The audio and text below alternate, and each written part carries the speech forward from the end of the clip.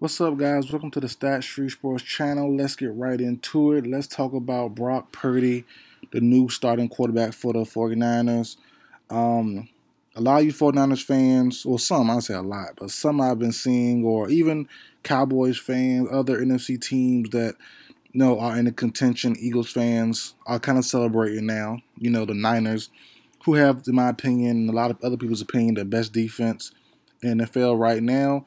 They lost their starting quarterback, Jimmy G, a proven veteran, former Super Bowl participant for the Niners. He's out for the year with a broken foot. A lot of people are celebrating, saying the Niners are done for. They can't get back. I'm here to tell you, as a Falcons fan, I'm not a Niners fan. I have no bias in this race. My team definitely out of the playoff race. No, not out of the playoff race, but no Super Bowl hunt. We're definitely not in that. But the Niners are not dead yet. Brock Purdy, 7th-round pick, the last pick of this draft. He looked super duper comfortable versus Dolphins defense. Now, I haven't seen Brock Purdy a lot in college. I did catch a couple Iowa State games. Solid game manager. But seeing him today as a rookie, first appearance I've seen him in the NFL. I didn't watch him in the preseason if he did play. He looked super comfortable. And one thing that was very important to me, Cal Shanahan in the second quarter went for it on 4th and 4. Cal Shanahan in big moments kept the ball in his hands. He didn't take it out. He didn't rely on a running game too much where Purdy was like non-existent as a quarterback. Purdy had good throws. Purdy had good moments. And I'll say this, Purdy looked like Jimmy G.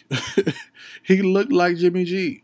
No BS. He looked like Jimmy G. Jimmy G does nothing special. Jimmy G does nothing special.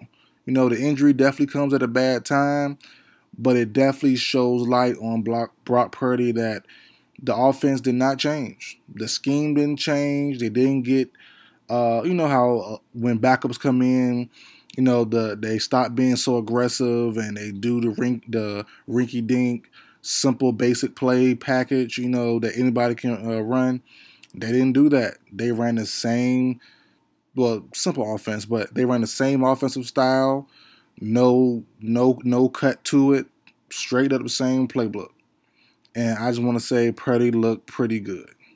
And on the Jimmy G, as I was saying earlier, if I went off on a little tangent, Jimmy G does nothing special. Yes, he's a veteran. Yes, his winning percentage is amazing. Yes, he's a former Super Bowl participant for the Niners. But as we all know, he makes bonehead moves in the worst spots possible. He misses throws a lot when, going back to the Super Bowl a couple years ago when they could have beat the Chiefs, if I'm not mistaken. It should have been the Chiefs that matchup. He had Emmanuel Sanders, and he missed a throw. Last year or the year before, whenever it was, he missed a couple throws. They were right there. They were right there, man. Yeah, it was last year, versus the Rams. They were right there. A couple of bad spots, a couple of bad throws, a couple of bad moments, and the game was lost. Now, the same can definitely happen for Brock Purdy. There's definitely possible. It's only one game. They couldn't really game plan for him, but he didn't do much that Jimmy G didn't do or couldn't do. So that's my thing. He looked very comfortable. He looked like Jimmy G.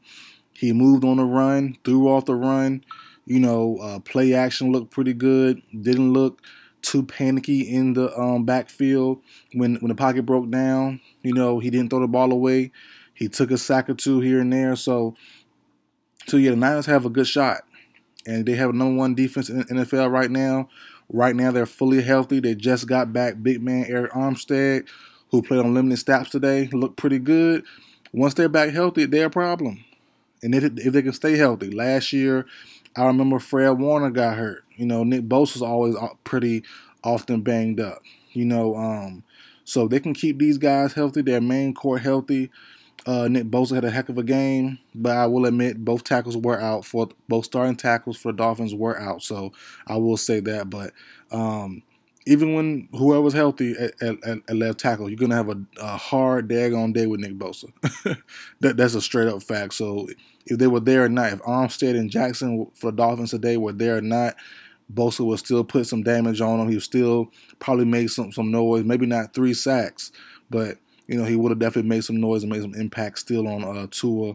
But yeah, their defense is lights out. They just got back Aaron Armstead, and you have a rookie quarterback who looked very good. Emergency start, had no plan for it, and he was rock solid. Now, one thing I will say, and I might sound crazy, I did a prediction video in the summertime on Cam Newton, right? And you know where I'm going with it. Sign Cam Newton, but I'm gonna go to my story first. I did a video during the summertime prior to the season starting. It was on Cam Newton, and it was for the Tennessee Titans.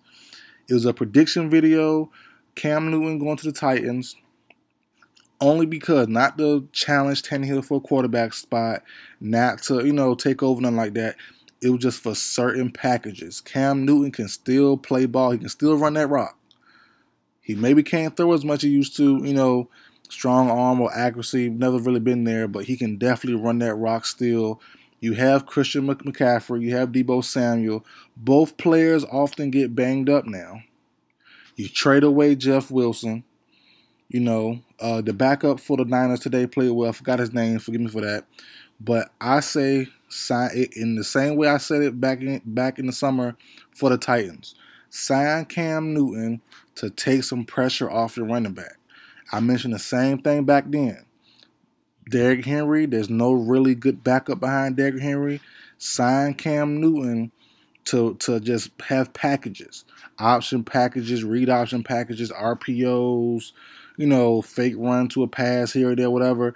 You can utilize him perfectly, and he'll give you maximum production in certain spots. You can't use him as a thrower too often. I wouldn't want to start him. I really want to be my backup either. Just he'll be the third string guy, but he'll get some quarterback sneaks, some quarterback powers, some options, maybe a fake throw to a game here or there, in certain moments.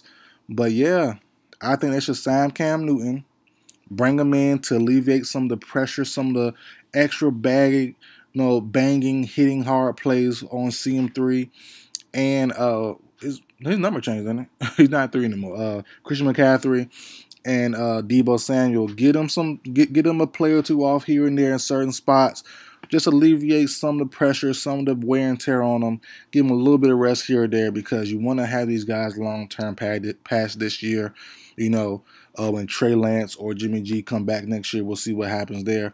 But I do still believe the Niners can go all the way with Brock Purdy. You're not missing too much with, at least it's only one game, don't get me wrong. But the way it looked, he looked like a savvy vet out there. You're not missing too much of Jimmy G to where it's like, man, it's a big drop off. He looked pretty daggone good versus a very solid defense. The Dolphins defense hasn't been great, but they aren't trash either. Bradley Chubb, Melvin Ingram, Howard had a good pick today. They aren't trash. They brought the pressure. Purdy held up pretty strongly, made some big plays, and they came out with a W. And definitely defense will be leaned upon heavily. I don't expect Purdy to play great he didn't play great today. He was pretty, like I said, Garoppolo doesn't play great. He's pretty good. He has his moments. He was getting better, more chemistry with the team. I understand that. But he doesn't play fantastic every week. He's a game manager. And Purdy will be the same. The times you need to throw, the 15, 20 throws you need to make out of 30, you can give me 15, 20 good throws and you make them. And the running game is doing pretty well. And the defense is strong. The Niners are definitely in play still. So that's my belief. Let me see what you guys say in the comment section down below. But I do think the Niners are still in the title hunt with Brock Purdy at quarterback. That's it for the video, guys. Like, share, comment, subscribe. I'll see you guys next time.